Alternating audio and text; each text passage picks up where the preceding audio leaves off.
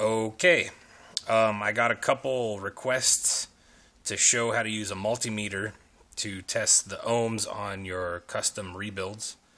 So here's my multimeter. This AW Sperry DM 4100A. This is really easy to do. First thing you do, you're on the off position. Take it over to the ohms, to the resistance, and you put it over to 200. And this will read down into the sub-ohm area, where we're going with this. So the next thing you do is you take your leads, touch your leads together,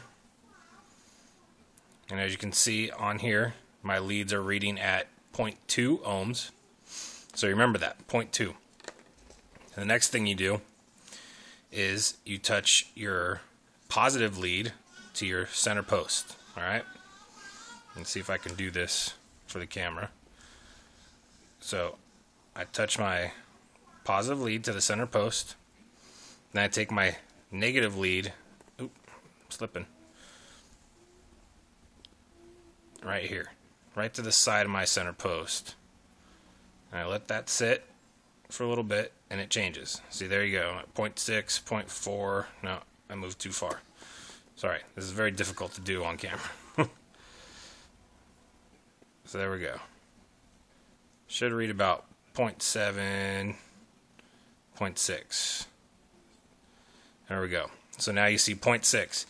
Now what you do is, remember when I had my leads touching, I was getting a 0.2. So 0.2 minus 0.6 equals 0.4.